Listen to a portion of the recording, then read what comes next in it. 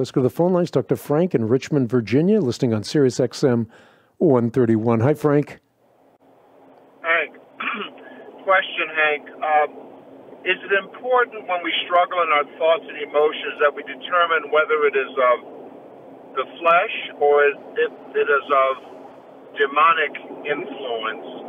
I've been told that if it's of the flesh, you crucify it. If it's of demonic influence, you expel it. And I'd like your opinion on that. Well, yeah, I think it's important for us to realize who our adversaries are, the world, the flesh, and the devil, but the antidote is always the same. If you read the scriptures, particularly Ephesians, the divinest composition of men, as it has sometimes been called, you find that the antidote is given by Paul, and that antidote is to put on the full armor of God.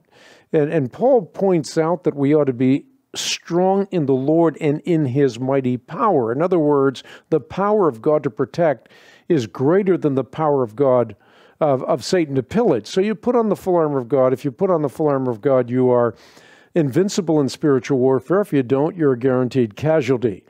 That means not only knowing what Ephesians 10 through 20 tells us about, but what each one of the pieces of the armor actually represents in a practical way. Thank you, Hank.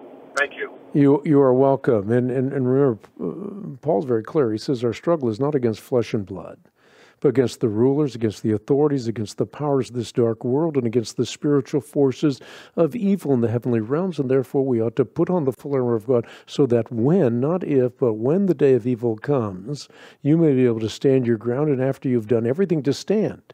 And then he tells us to stand firm with the belt of truth buckled around your waist, with the breastplate of righteousness in place, with your feet fitted with the readiness that comes from the gospel of peace. And then, in addition to all of that, take up the shield of faith, with which you can extinguish all the flaming arrows of the evil one. Then take the helmet of salvation, the sword of the Spirit, which is the word of God, and pray in the Spirit on all occasions with all kinds of prayers and requests. And with that in mind, be alert and always keep on praying for all the saints.